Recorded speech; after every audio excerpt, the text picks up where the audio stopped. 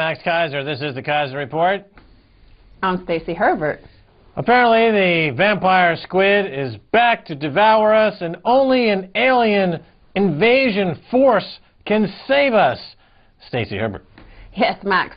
Well, the global financial deflationary collapse that continues to this day, almost 3 years later, apparently only inflation can save us, and inflation is impossible via the central banks. The only thing that could stop it is, here's Paul Krugman. If we discovered that space aliens were planning to attack, and we needed a massive buildup to counter the space alien threat, and really inflation and budget deficits took secondary place to that, this slump would be over in 18 months. Twilight Zone economics. So, Paul Krugman over there at the New York Times. All of the stimulus package, the work-ready, shovel-ready Keynesian solutions have all failed, and he's calling on an invasion from outer space to rally the economy to overcome what is essentially still bad behavior in the bank. A historic and unprecedented event has occurred. The question of whether or not we are alone in the universe has been answered.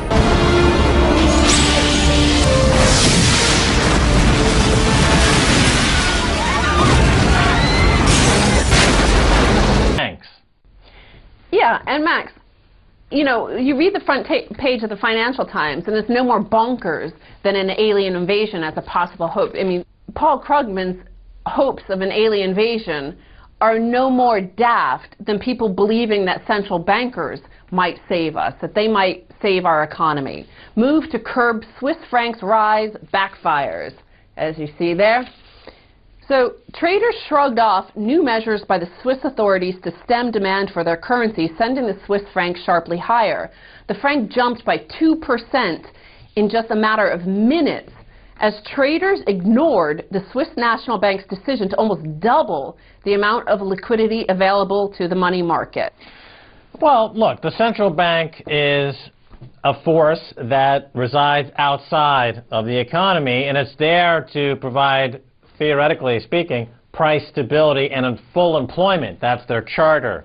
But they got sucked into the bank. They got sucked into the parasite that is the banking system. So now, since Earth is no longer available as a location to create a central bank, policymakers and Keynesian brainiacs are saying, well, let's just create a central bank outside of Earth, or depend on an invasion from outer space, aliens from abroad. Of course, some would also argue that this is a thinly veiled reference for the need to create more war, because people often say, well, World War II got America out of the Depression. So having failed to stimulate the economy by, let's say, imposing the rule of law and by eliminating parasite bankers and imposing true accountability, they want to go and send U.S. servicemen and servicemen from other countries to the front line and get slaughtered so that Paul Krugman doesn't look like an intellectual pygmy.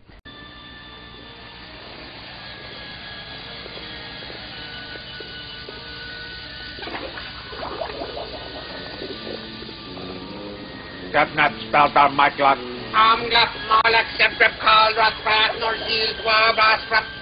have used my influence with the High Council to attain an assignment for you. I will not fail. Since I am your co-janitor-in-law, this missive might be seen as a family favor. So listen carefully, and I implore you, do not scrap nor this one. You are to be made fuel survey underlord of a wilderness planet at the end of the Nartulium solar chain. Ah, a humocarb planet. I shall rule it. I understand. I will not fail.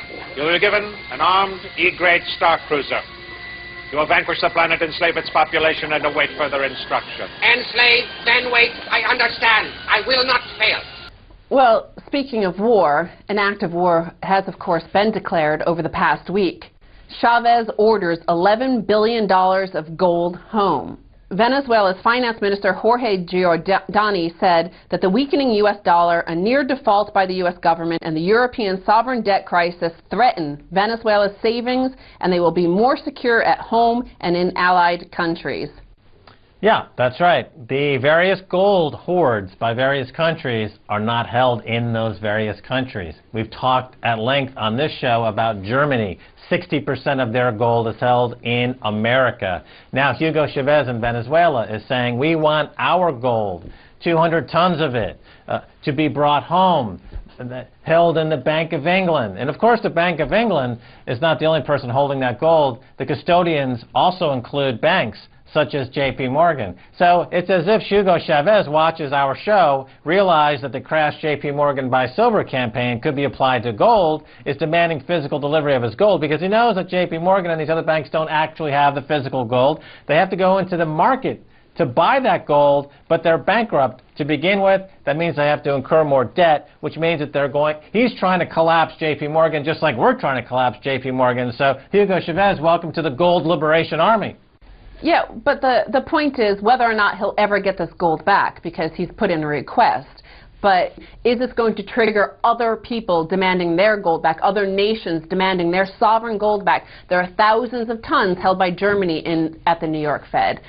All countries around the world store it in the U.S. Will the U.S. give that back? That's the big question. What do you think? Well, I think no. I think Jim Rickards is correct. Yeah, I would agree with both you and Jim Rickards that these countries, and he's made a big story out of this, he believes that America should commandeer the world's gold, which would give them something like 14,000 tons in toto, and make them on the glide path toward having a post-Keynesian, post-fiat currency economy based on having the most gold. But you're right, this is a huge setup for global conflict. So Hugo Chavez says this, Max, quote, we've held 99 tons of gold at the Bank of England since 1980.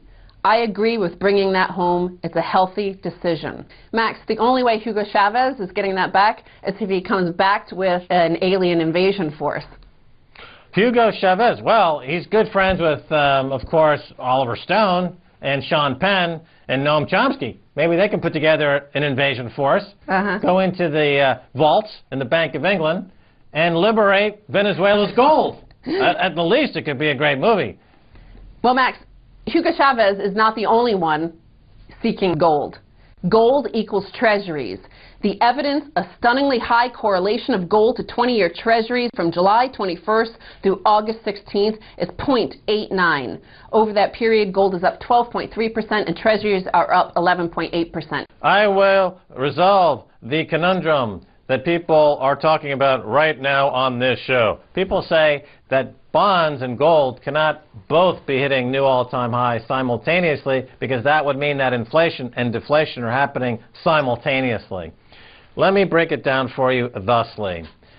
The bond market is being bought up by computers. The gold market is being bought up by people who are fearful that the bond market is being bought up by computers. Do you understand what I'm saying? One is real. The people and the governments are buying gold. The other one is fake. A bunch of computers buying treasuries to make it look like the U.S. economy is not as catastrophic as it really is, and that can only last so long. Well, the reason why people are going to gold instead of the Treasury, according to this article on Ritholtz.com, gold does not carry a downgrade risk, as do Treasuries. So this is the beginning. Just like I said, Hugo Chavez pulling his gold out of the Bank of England, this could set a run on the Bank of England and all their gold. This is also the same thing, the downgrade of S&P. This is the beginning of the rush out of treasuries and into gold. It is a run on the bank, and to mask the collapse, they instructed the computers to buy more treasuries using borrowed money, which is only making people buying gold want to buy more gold. Like I said, treasuries carry the downgrade risk, or at least they did until last week. DOJ probing S&P. The investigation centers on the alleged cases in which the company's analysts sought to award lower ratings on mortgage bonds, but had other S&P managers overrule them. The Department of Justice in America alleges that they began the probe of S&P before the downgrade of U.S. debt. They're going to rewrite that story of the boy who pointed out that the king had no clothes. In this version, the king investigates the boy for having faulty eyesight. Well, so I mean, yes, S&P did faulty grade these things, but are Fitch and Whoa. No, they didn't faultily grade these things. That $2 trillion error, supposedly, according to our buddy Peter Schiff, this was an assumption that certain growth parameters would be met, that there's no way in heck any of that growth parameters will be met. This is a straight up and down, straightforward, honest-to-goodness report. There is no $2 trillion error. S&P made the right call. The fact that they're now being vilified by the people that they made the call against doesn't invalidate the call. Well, I'm talking about the mortgage securities, when they rated the mortgage securities that have exploded across the entire global economy. The S&P rated all of those Goldman Sachs CDOs, they rated them AAA. They rated all of those things AAA that they sold to French banks, German banks, Swiss banks, Italian banks. All those things blowing up economies were rated AAA by S&P, but they were also rated AAA by Moody's. They were rated AAA by Fitch. Those two are not being investigated as far as we know at the moment, because it's only S&P that has downgraded U.S. government debt. Now, this is the question. People are going into gold because treasuries carry a downgrade risk, or at least they did until the Department of Justice sent a message to those who dare to downgrade. I get it. Okay, well, so let's look at where this message is going. Matt Taibbi, a whistleblower, claims that over the past 2 decades, the agency has destroyed records of thousands of investigations. By whitewashing the files of some of the nation's worst financial criminals, the SEC has kept an entire generation of federal investigators in the dark about past inquiries into insider trading, fraud, and market manipulation against companies like Goldman Sachs, Deutsche Bank, and AIG. This is preposterous. I've never approved of anything like that. Our source was the New York Times. Dr. Strangelove, do we have anything like that in the works? A moment, please, Mr. President.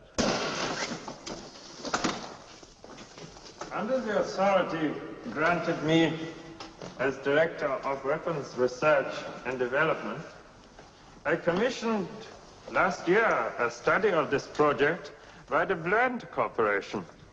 Based on the findings of the report, my conclusion was that this idea was not a practical deterrent for reasons which at this moment must be all too obvious.